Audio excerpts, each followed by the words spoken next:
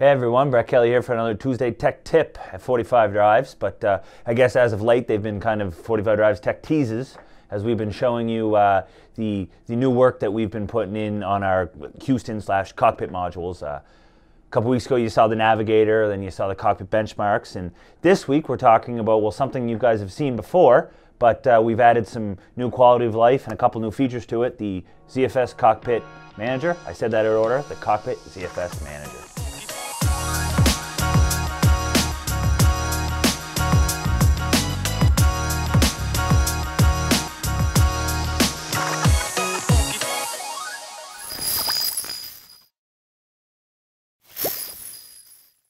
All right, so the Cockpit ZFS Manager. So we've shown this before. A lot of people have seen this. A lot of people are using this out in the field right now.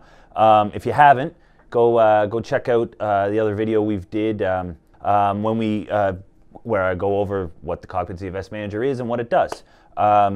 So as I touched on that video on that, we have forked off of the original author, Optimans, who made the Cockpit ZFS Manager. We forked off and we've been putting some quality of life and other features onto it. So anyway, enough with the words. Let's take a look at it. We'll jump over the screen and I'll show you some of the cool stuff we've put into it. All right, so here we are at our Houston landing page. A lot of people have seen this before. We feel very at home and comfortable here. But yeah, we're talking about ZFS today. So the Cockpit ZFS Manager. So on first glance, you'll notice nothing major has changed on the look of it. And we've kind of done three kind of main things I want to talk about here that we've added to it. So first of all, some just general quality of life updates. I'm not going to go through each one. It just makes certain default choices. You'll see the full changelog when this is out on July 6th. The next thing we did, following in line with the get them out of the command line theme of all these updates, you might have noticed now we have this replication tab on the storage pool.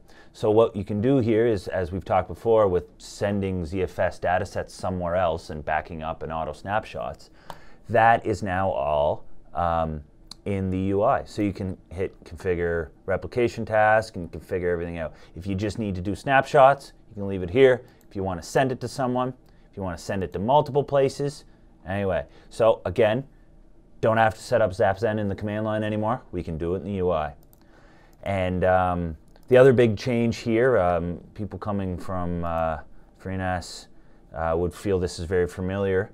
We added the ability to edit the permissions of a data set right from the UI as well. So you can hit edit permissions.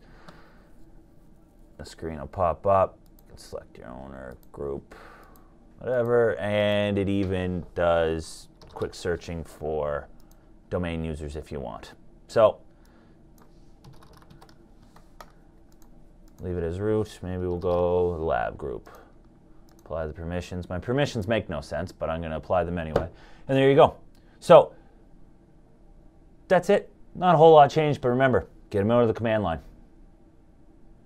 So there's another look at the Cockpit ZFS Manager. Not a whole lot has changed. We've just had a couple quality of life and get them out of the command line changes. So I hope you guys enjoyed that little tease, peek at it. Remember, these will all be fully released on July 6th, so kind of unlike the other two, where this one is existing already, we don't really want to push the update live until everything's kind of been completely validated and changed. So marketing was go show it to them, show it to them. So we don't have an updated package ready for downloading yet, but it's coming very soon, July 6th. And you know what? We'll end on a little fun fact here. If you look at the screen, you'll notice that it just says ZFS. It doesn't say ZFS plus file sharing anymore, because